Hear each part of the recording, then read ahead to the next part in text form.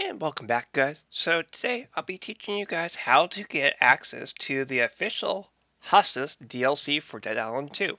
So, for instance, you're going to be looking at your wherever you bought the game from. So, for instance, I bought the game on Epic Games, and let's say you bought it on Steam. You're going to have to go look for the DLC on Steam or wherever you bought it from.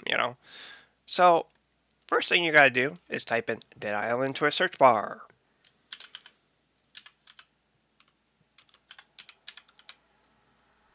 I forgot the S. Click it.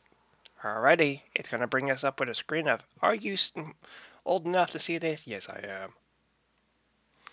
Alrighty, and then you're just going to scroll on down until you see the DLC. And then you're going to buy it for $13. Goes for the same thing for add-ons. Each place where you buy the game from is different, so just kind of give you the warning on that. I know a lot of people are like, how the hell do I buy the DLC? Because they're, playing on these different platforms and it's not giving clear instructions where to go get it.